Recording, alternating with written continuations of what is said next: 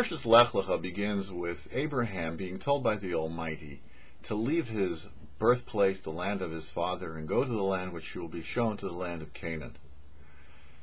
Abraham was instructed to leave his place of comfort, the place of familiarity, the environment which he knew, and to go to a new place, to go to a new environment.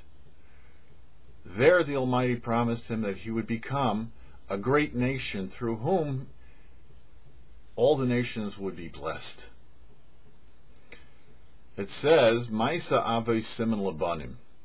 Those things which happen to the patriarchs, our patriarchs, are a lesson to that which happens with us.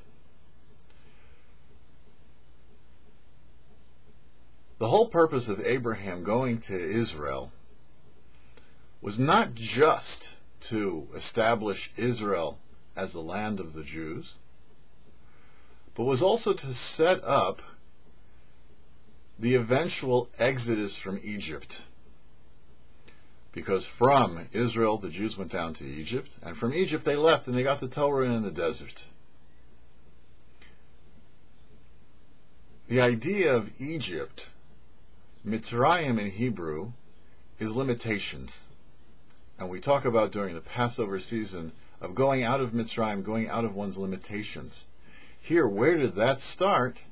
That started with the patriarch Abraham, who was told, Lech lecha ma'artzecha, go out of your own land. The word eretz is related to the word ratzon, will, the place where you want to be. Go out from your beisecha, from your house, the place where you feel at home. From moladitecha, from the place of your birth, from the place which is most familiar. And go to a land which isn't even named El Eretz Asher Areka, to the land which you'll be shown when you get there. That then he will achieve greatness.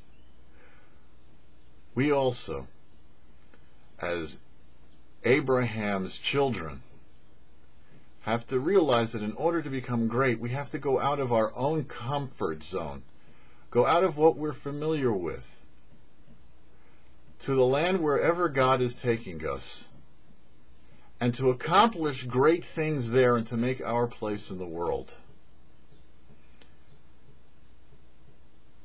When we do this, and we've accomplished all that the Almighty is deemed for us to do, then we'll merit to the coming of the righteous Mashiach.